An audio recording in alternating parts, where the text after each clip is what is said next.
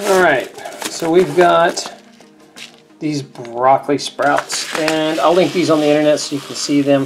This is the brand I use. I've always had a lot of success with them.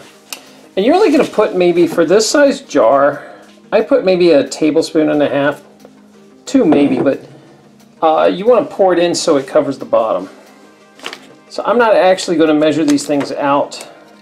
I'm just going to pour it, but you'll get a good idea what it looks like. All this is one-handed, of course.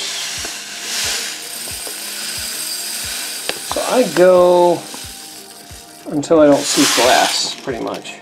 So this is really close. And again, if you're into measurements, maybe a tablespoon and a half or so. That's usually enough right there. Although it's a little light in the center, I'll put one more splash of seeds in there. Yeah. Okay. So now we got seeds, so there's not too much daylight. That's what we're looking for. What you'll do is you'll fill this up. Use filtered water. Don't use a chlorine water. Get them wet. Swish them around so they sink. And as you swirl them around, they'll sink to the bottom. And that's about all you need. Then you're going to cover this in the dark. You're going to wait a day. And then when you come back, you're going to rinse them. And they will start growing, and keep them in the dark. You'll keep them covered, put a towel over them or something, and keep them covered until about a day before you're ready to use them. And then you pull them out, you put them in the sunlight. And I love these lids. I've had all kinds of different lids, but these little bumps make all the difference. You can stand them up like this, and they take a lot less room. Because normally what happens is you buy the lids that don't have these nubs, and you have to lean them against something to drain. So you have to use an entire dish rack to drain these things, and it wastes a bunch of space. So this is awesome. It's a great design. I'll link these in the description below. I'll link the sprouts I use and these guys. I really like these. Those lids make all the difference. Yeah, the lids make it really easy. I'll put the Amazon links in those so you can check them out. You are going to want to rinse these sometimes twice a day, but once a day will do. They'll grow pretty fast. Within 3 or 4 days, you're going to see pretty extreme growth. By day 5 or 6, you'll need to take them out, or they get so big they lock the jar. Make sure that you turn them upside down and drain them really good with the cap. You want the cap. Make sure they're upside down and drain really well. And you want to do this, otherwise you will get mold. So you got to drain them really dry before you let them sit all day. And put them back in the dark. So I wanted to point this out, that if you look real close, if you didn't know better, you'd be like, oh, this is moldy, that the sprout's molded. And it's not. What they are is really, really close. This white powdery stuff is actually little rootlets. When you wet them down, they kind of disappear. This is actually a really healthy sign. That means that the sprouts are growing great. And you'll see how much more packed they are when you lay them on their sides. I used to grow them, you know, sitting upside down, and they would clump together at the ends. They just work a lot better on the side. So you can get a better idea here of how green they get. And what we do is, once they are about full size, I still leave them in the jar for about another day and put them up on the windowsill. And you want them to green because it kicks up the chlorophyll level a bunch, and it kicks up the nutrients. So give them at least a day in the sun before you stick them in the fridge.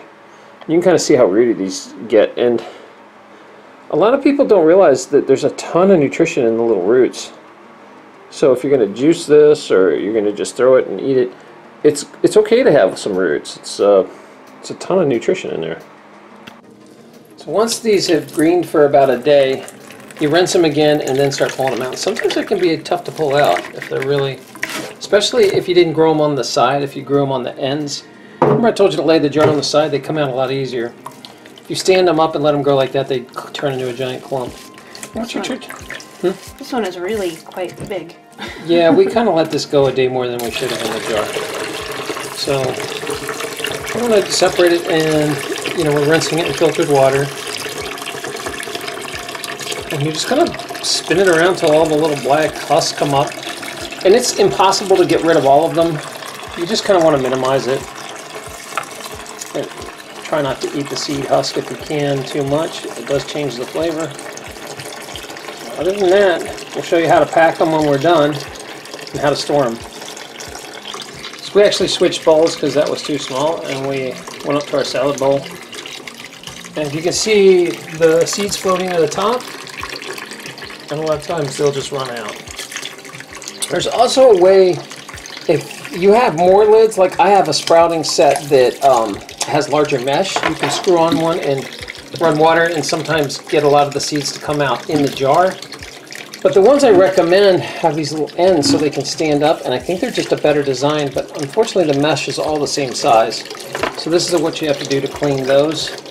I've used plastic ones, which I don't recommend. I actually like the metal ones, even though sometimes they rust. And I've used ones of different sizes where you can switch them in and out with different sprouts. But this stand makes it so you don't have to lean them against like a dish rack. It saves a ton of room. So we pull these out, let them drip dry the best we can, but they're still a little damp. So you want to put down some sort of napkin to absorb that. And break up the roots the best you can so they're not in just big clumps. And they'll actually store longer and be better.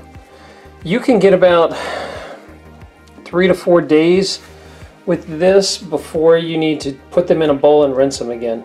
If you keep them moist, you can keep them a really long time if you keep washing them. Some people wash them daily. That's too much work for me. So we usually eat it within 4 to 5 days anyway. But if you really want to push it, if you take them out and rinse them all the time and dry them again, they will just continue to go, and give them a little sunlight.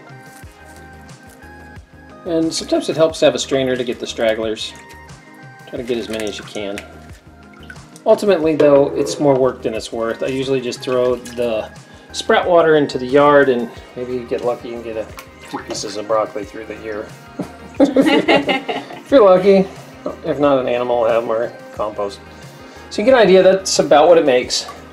And they are delicious coming out. Very chewy. I mean crunchy, sorry, not chewy. Crunchy. Also, I do want to point out that you can sprout in one giant jar if you want. It's the same technique, the lids fit. So that's why I like it. We can really ramp it up if you want to eat a lot of sprouts. Say you're trying to get the anti-cancerous benefits, the sulforaphane. You want to get that up to speed, and I don't know if you haven't researched it, take a look at the research around broccoli sprouts. They're pretty incredible what they can do. Okay, so at the end I also put this over it to suck out water on top, and that'll make this go a lot longer if you can put some paper towels in.